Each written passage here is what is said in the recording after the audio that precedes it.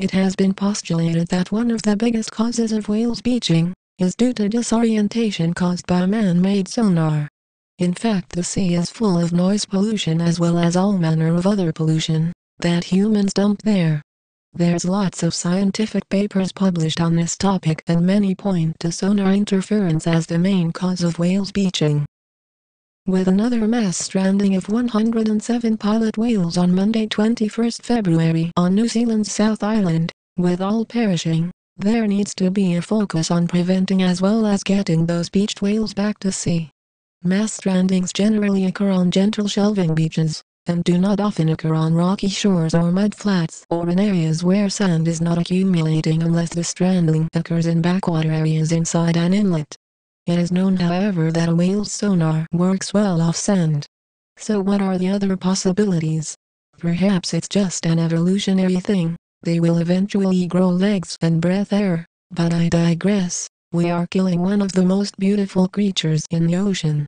Do I need to hit you in the face with a wet fish to make you understand? Environmental campaign groups led by the Natural Resources Defense Council, NRCD, say whale strandings and deaths are associated with sonar blasts, which are also thought to damage the brains and ears of marine mammals.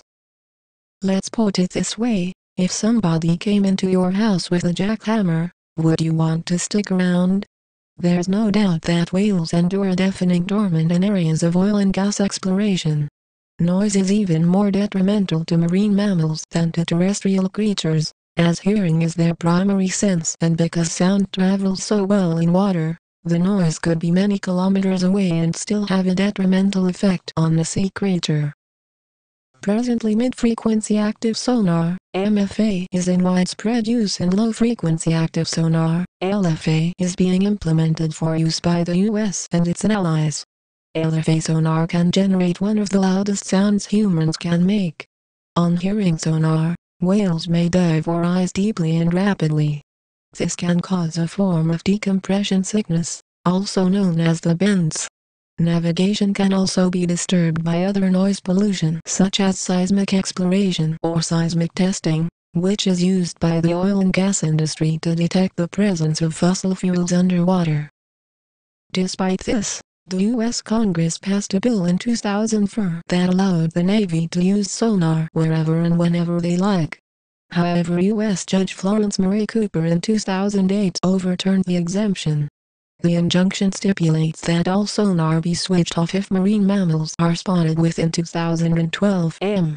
Bush then signed a waiver saying that the ruling would undermine the Navy's ability to conduct realistic training exercises. That's pretty much where we are at now. The correlation between stranding and Navy use of sonar has been well documented, despite the Navy often claiming it was not in the vicinity at the time of the strandings. Now some might say that analysis of long-term trends in strandings indicated an effect of sunspot cycle length and that whales have been stranding since the beginning of time. But there is no doubt that there are more strandings these days. It's known that incidences of strandings are higher in warmer periods, making a slight case for climate change effects, but the majority of evidence points towards sonar as the main culprit.